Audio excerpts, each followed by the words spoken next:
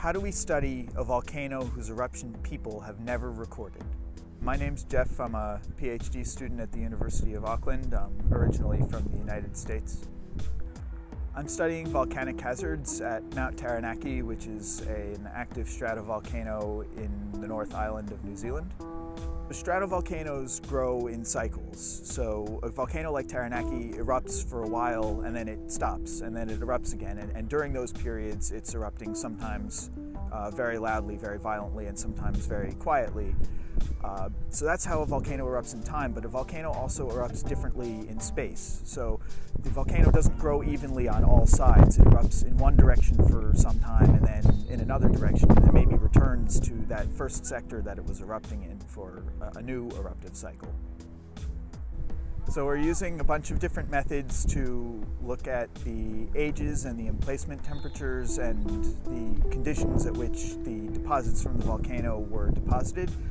So some of those methods are paleomagnetism, geochemistry, sedimentology, field geology. We sample in a bunch of different locations. So sometimes we sample at the summit of the volcano, and to do that we have to go to the top of the volcano with a whole load of equipment. So we have a chainsaw converted into a paleomagnetic drill, and we carry that along with a whole bunch of water to use in the drilling process, and a whole bunch of sampling gear to the top that we use, and we drill holes and we take little core samples that we can take back to the lab and study.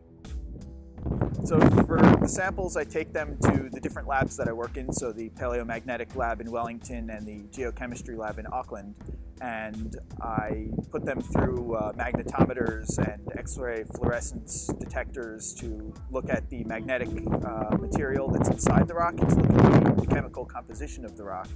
And this can tell me about the conditions under which the rock was emplaced, and it can tell me about how old the deposits are.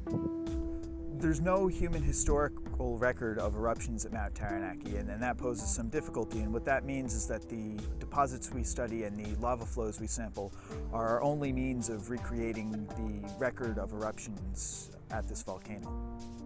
The reason we care about where a volcano is erupting is because it lets us prepare better for a volcanic hazard. So right now, when we look at the hazard map of Taranaki, we prepare equally in every single direction at a certain distance. But if we had a better idea of where a hazard is directed at a given time, we could devote our resources much more effectively to preparing for the hazard in the most affected areas.